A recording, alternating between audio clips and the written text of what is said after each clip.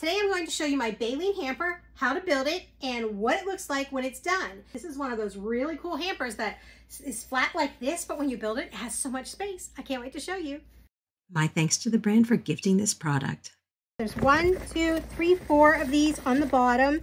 All I'm going to do is bring them up and attach them to these sides.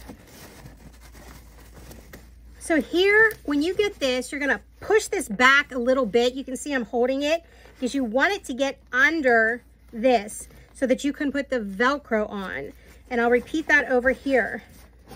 You want to push down because this has to get under this lip. Okay, so this is a really nice hamper. You have your outside trimmed with the bamboo along here. This is the color of gray. Your support posts are covered by Velcro, so they will stay intact, so this does not collapse. But if you need to fold it, you would just do it the same way. And then you have 2 carry handles if you want the carry handles to move it around if you're cleaning in the bathroom.